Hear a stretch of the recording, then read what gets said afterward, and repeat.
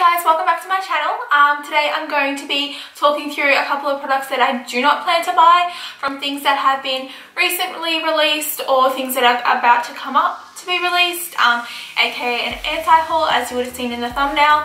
So I know that this is a bit of a YouTube trend at the moment, and I wasn't sure whether or not I actually wanted to do this kind of thing, because if I'm being honest, I do generally like a lot of things that are going to be released, and I don't really see why talking about negative things is constructive, but here I am talking about negative things that aren't constructive. So I don't have too many on my list. There are a few and there's multiple different reasons why I won't be buying these products, and I'll let you know. So if you are interested in seeing what is in my anti-haul, then please keep on watching.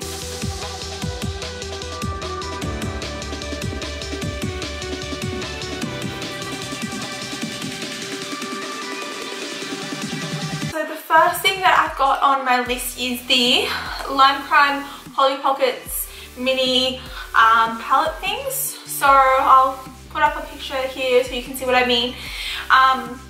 So these look really, I don't know, gimmicky is the first thing that came to my head when I saw them. And I think the colour range is actually kind of cute, but it's nothing that I don't already have in different palettes or singles. And look, the packaging is super cute. And I mean, if you are a makeup collector, I mean, I'm a makeup collector, but if you are and you want to buy this purely just to have it in your collection, then like, I don't see why not. I mean, for anything that I'm mentioning today, like, I'm not judging anyone's choice to buy them or not, because I mean, I'm sure there's things that I've bought that are in people's anti-haul, but personally this is just the reason why I'm buying them, not buying them. So yeah, I just think the Polly Pocket things are just a little bit gimmicky. I think I'd buy them and I think they're cute, but I don't think I'd really get much use out of them, and for me, I just don't think that they're very practical. Moving on is the Too Faced Holiday collection. I don't even know if it's a collection or if it's just a bunch of random holiday products that they're bringing out, and also the I Love Candy collection, but just everything that they've released in the last like 12 months has just done nothing for me, except for like I'm talking about like eyeshadows and stuff like that. But like, I really like the look of the Hangover primer mist setting spray thing. I do want to pick that up. But other than that, like, nothing has really tickled my fancy with Too Faced. I don't even follow them anymore because I'm just honestly really bored by Too Faced. All of their holiday collections always look the same. I think as the years go on, the quality of their products is decreasing, and I can see that from multiple reviews from people that I trust, I guess, in YouTube. And the colours are just really boring, so they do nothing for me, so I'll definitely be giving those a miss. Next is the Hourglass Holiday palette. They bring out one every single year, and that's not to say that I don't think it's beautiful, because I do. However, I've got the one from 2 years ago. I didn't get the one last year, that was like the white marble one, but I got the gold one from the year before, and I just think it's so similar to the one they've brought out this year to each other. And there are differences obviously, but I just think they're too similar to what I already have, that I don't feel like if I bought the new one or invested my money into the new one that I was getting much more out of it. And honestly, I don't even use that Hourglass on that much. Not that it's not beautiful, I don't know, I just don't reach for it that much. I've had it for a year and a half now, and it barely looks touched, and that's to Hourglass's benefit because their products are amazing. You only need a tiny bit and it goes a long way. So it is a really lovely palette, and I do suggest if you don't have the one from 2 years ago that I have, then do pick up the new one because it is really pretty. However, personally for me, because Hourglass products are on the pricier end, I just think it would be a bit of a waste for me personally if I was to pick that up, because it's so similar to the one that I already invested my money in.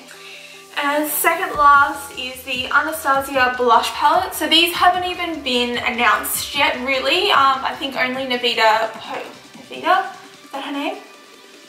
But Anastasia's daughter that works on Anastasia, as I'm sure you all know, has posted some sneak peeks, and so has Mario, Kim Kardashian makeup artist, posted some sneak peeks from it, and they do look really, really pretty. However, they are super dark. I don't think that they would work with my skin tone very well. I don't know if they're still working on bringing out a lighter one. If so, then I probably will pick it up, but going by just the pictures of like the 2 or 3 that I've seen posted on the internet so far, they just don't do much for me. you do have a darker skin tone, however, I would strongly suggest to pick them up because Anastasia's pigmentation and their quality of products is amazing, that I do believe that these would be incredible products, but for my skin tone it's just way too dark, and it would be pointless for me to buy them, just like use them on my eyes and stuff like that, just because I already have so many eyeshadow palettes. So yeah, that's why I won't be picking up those ones. And lastly is the Becca Ultimate Coverage Foundation. I haven't had much luck with Becca. I have a few of their products and I don't know if it's at my detriment or theirs, but just none of them have really, they've either failed for me or they just haven't really lived up to the hype. Like I've got the Aqua Luminous Perfecting Foundation, which I'm wearing on my skin today. You might see in a video coming up later this week that I do put it on my skin, and it's just a really dark shade. It doesn't set down, which I don't think it's meant to. It's never really, it's all day it feels on your skin as if you just put it on, which I just find it to be really weird, even for like a dewy like water foundation. So yeah, that is why I probably won't be buying that, just because I haven't really had good luck with the Becca foundation in the past, and being that it is like an ultimate coverage foundation, it's probably going to be on the thicker side and might not be best for dry skin, so I don't think that would really work to my skin's benefit all that well.